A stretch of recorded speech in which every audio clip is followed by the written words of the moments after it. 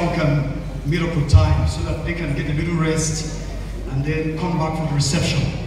Now, so I want to do something briefly. Listen quietly, everybody, please. I want to see how we can remove witchcraft from marriage.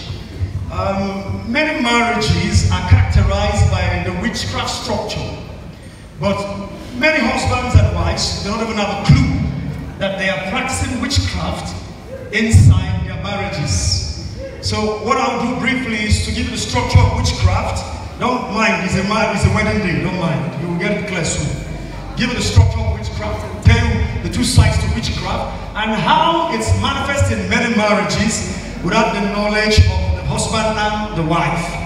And then give you a little piece of the purpose for marriage. Most times from what we read in that booklet just now, it seems like marriage is for procreation. It's like marriage is for procreation, marriage is for companionship, marriage is for compatibility. We hear all those English, but listen to me, marriage is far, far beyond that. Marriage is established on the grounds of the revelation of who God is. Please, what did I say marriage is? Established on the ground of the revelation of who God is. Let's do it together. Let's do it together. Can we say it? It's a marriage? Marriage is in the order of the revelation of who God is manifest in Christ Jesus.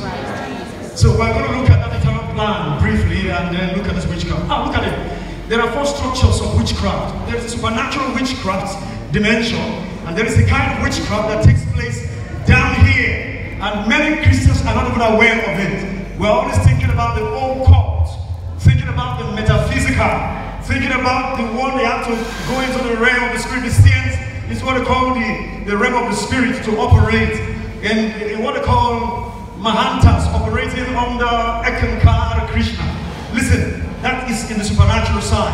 Most times we tell ourselves we're not part of that because we just think we don't go to that realm to do anything evil.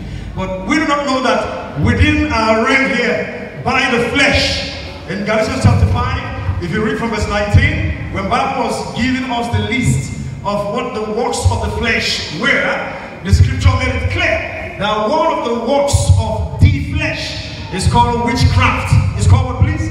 Witchcraft. Talk to me, Christians. It's called what, please? Witchcraft. It's called witchcraft. What is this form of witchcraft? Look at it. It has four structures. One is called intimidation. It's called what? Intimidation. And then the family talk name. Say intimidation. Intimidation. Say domination. Domination. Say control. Control. And fourthly, say manipulation. Manipulation. These are the four structures of witchcraft. And most times it's happening in marriages of Christians, but they are not aware.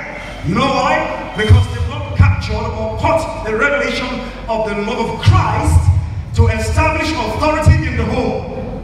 The husband thinks that he is the authority or the head of the home, and he begins to exercise authority in a perverted manner, in a corrupted way, which is called intimidation. Which is called what? Intimidation. Authority is established in scripture for the fulfilling of God's eternal plan and purpose. Submission is also established in scripture for the fulfillment of God's eternal plan and purpose. But when you don't understand what authority is, when you think authority means subduing the will of your wife, you think submission means a way to manipulate your husband to get some stuff from him that he wouldn't want to give to you if you ask him sincerely and honestly. You shift from authority, shift from submission into witchcraft. That's what you do. Now watch it. The part of witchcraft structure that the husband carries out in the home front, thinking he's exercising authority, in those four I listed, the two of them is called intimidation and control. If he is the man, he's the head of the home. So sometimes he's bullying the wife emotionally, but he just thinks I'm the man.